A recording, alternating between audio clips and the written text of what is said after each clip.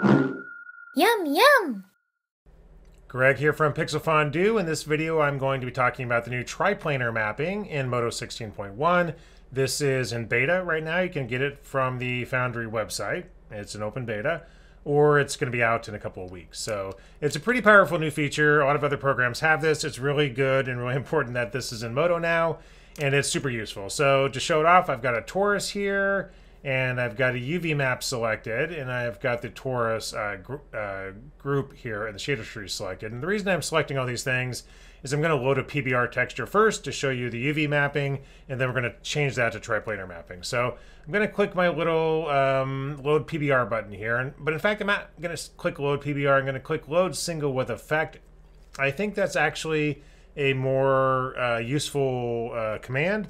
When you just do load PBR, it'll load all the PBR images in a directory. So it's going to load, roughness and gloss. It's going to load displacements if it's in there. It's going to load cavity. It's going to load ambient occlusion. It's going to load whatever's in that folder, which is usually a little much. So I'm just going to load a few maps.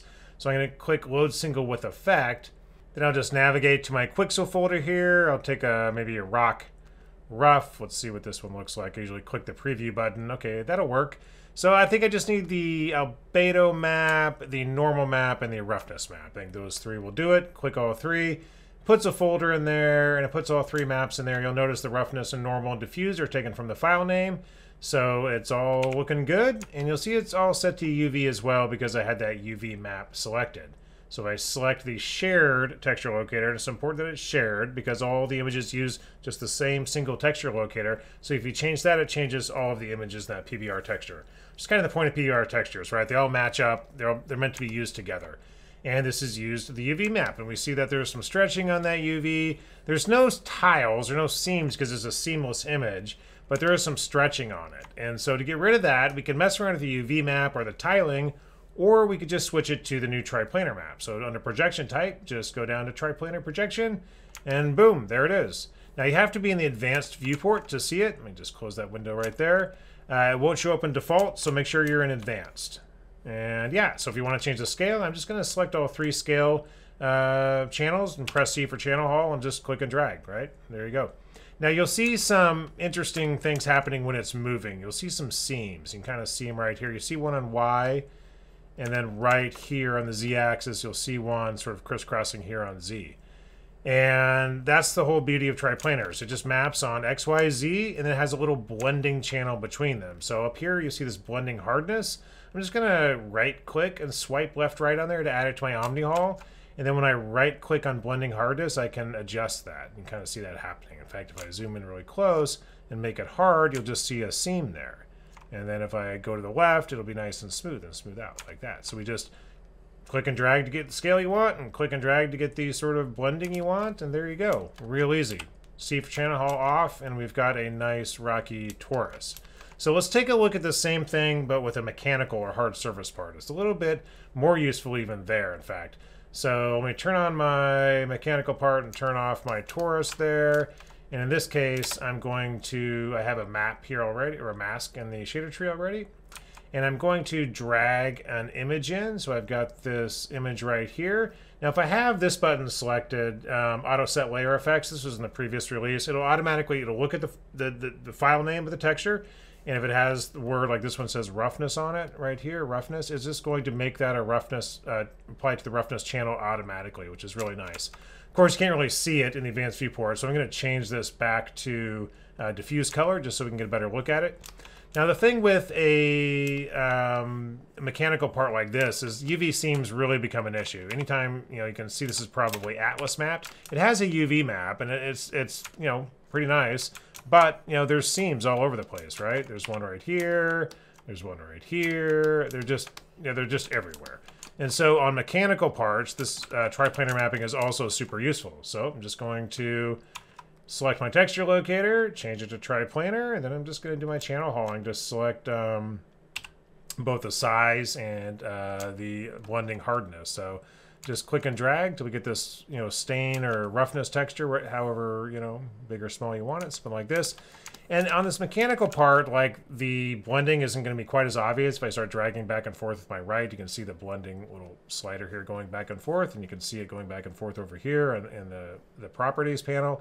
But it's just, you know, it's a little noticeable, kind of like right here. In fact, it's really noticeable here. You see this UV, this edge right here that you would have with like UV mapping? You could blend it right out of existence with triplanar mapping. Really nice. So that looks good. Let's make a layered material just to kind of finish this up, which means I'm going to take my part here. Let's make it metallic. So diffuse amount to 0 and reflection to 100%. Now let's change this map back to roughness, which is what it's really meant to be. And you can see the sort of, you know, roughness going on there. Advanced Viewport does a decent job with roughness, but of course that's going to look better ray traced in the final render. And then I'm going to, again, select my mask here and go up here, and I'm going to load single with effect. I'm going to navigate to a folder, maybe a metal rusty folder. So let me see if I can find something like that. Metal treated, metal rusty. So maybe something here. I usually look at the little preview image that Quixel downloads into your directory to get an idea of what it looks like. That looks good to me. So I'll grab the albedo, and I'll grab the normal, and I'll grab the roughness. I think that's kind of all I need for this one. Close that. And so it's going to stick them all in there. Now I want another material to blend in because a rusty material isn't going to be 100% reflective like a metallic material. So just add a standard MODO material in there. Just make sure the maps are above it. And so there's our rusty map. Looking pretty good. I may actually up the gamma of this map just a little bit. It's a little bit dark. Maybe 1.5 or so. See it a little bit better in the viewport. Now again, I just need to select one texture locator because if I click these, you'll see they all share one. And I'm just going to change that from solid to triplanar. Looking good. And then I can adjust my, again, scale here. Probably going to go this direction to get a little more detail in my rust. And then I just need to blend these two groups together, right? My rust with my metallic. And so what I'll do is I've got an image already here that's baked out. This is somewhere here. Yep, triplanar bake. This is just a curvature bake of the curvature, which you can get from the occlusion node. It's just much faster to bake these out than render out. Use the occlusion node to calculate the curvatures in real time. I'll just drag this on top here like that. It defaults to diffuse color. We just want to make sure it's set to UV, which it is, and right click, go to shader control and group mask. And you're going to group mask between them. I'll just turn off my wireframes there. I'm actually going to invert that. Looks a little better. So yeah, so I've got a little bit of rust blended in, and my edges are still pretty metallic from the curvature shader. And we'll call that, get rid of that panel. Call that a day. So triplanar mapping in MODO 16.1, long time coming. But it looks great in Advanced Viewport. Advanced Viewport is should be really the main viewport now. We're finally gotten to the point where the Advanced Viewport is caught up and can be used as your main modeling and texturing viewport. Does a really good job of translating the shader tree right into the viewport, including things like triplanar mapping, gradients, group masks, things like that. So there we go. Yum, yum!